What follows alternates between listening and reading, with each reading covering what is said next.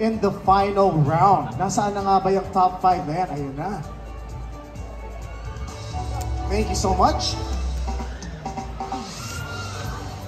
Alright, so it has been an incredible journey for all our candidates. And passing the screening, you know, that's already a remarkable feat because it's so difficult to pass that. But more so, to be included in the top 5 is such an amazing thing to achieve. So to all the non-winners, we wish you all the best. You ladies have achieved so much by being in the top 12 already. Congratulations, ladies. At nandito na sa kamay ko ang 5 mapipili natin. Should we begin with candidate number?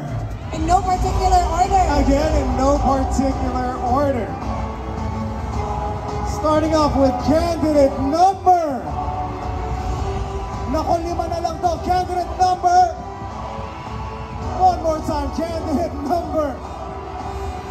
Candidate number 3. From Dumalay, Nakisa, Buanavec, Trevor.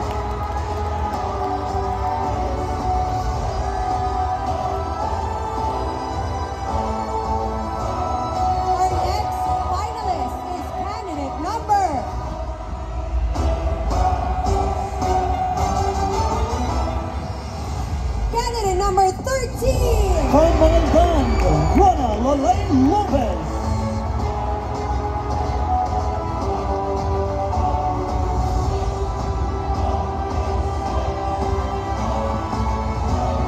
The third spot on our list. Sino? Hindi kayo maririnig. Sino? Candidate number 9. From Limgas, Denise Coy Flores.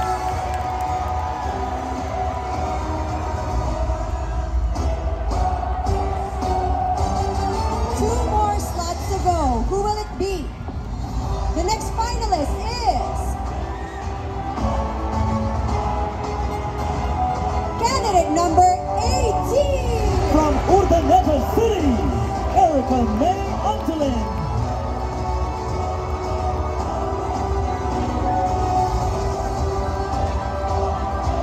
Last but not the least, sino sa tingin ninyo ang makakakuha ng last spot? Candidate number...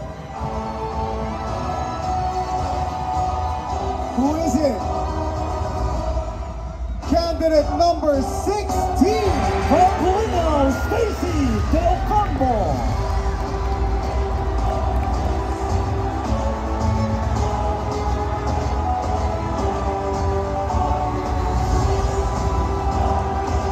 Ladies and gentlemen, your top 5 finalists for Limgas na Pangasinan. Give them a big round of applause, everyone.